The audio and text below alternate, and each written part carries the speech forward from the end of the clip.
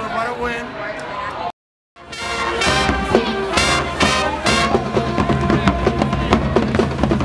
The day Bob Ford Field opened its doors in 2013, the UAlbany football program has undergone an undeniable facelift.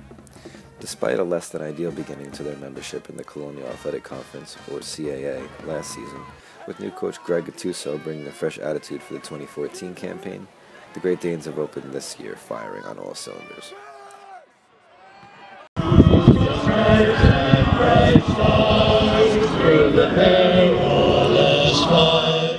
According to the university, the facility's construction operated on a $19 million budget, and the door has been left open to expand seating in the coming years. The soccer program calls the field its home as well. To number 80, Brian Parker. Unit 3, second and 7.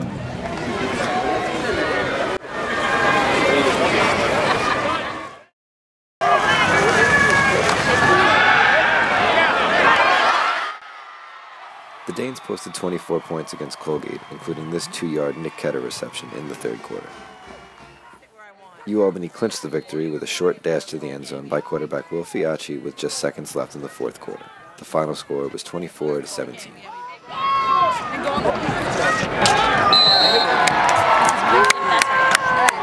Patrick Toole's kick is good. After finishing last and going winless in the conference a season ago, UAlbany is sitting in 7th place with a 6-3 overall record and a 2-3 conference record. It's clear that the university is building a new energy around the program, and it's only a matter of time before the Danes emerge as a force in the CAA for years to come.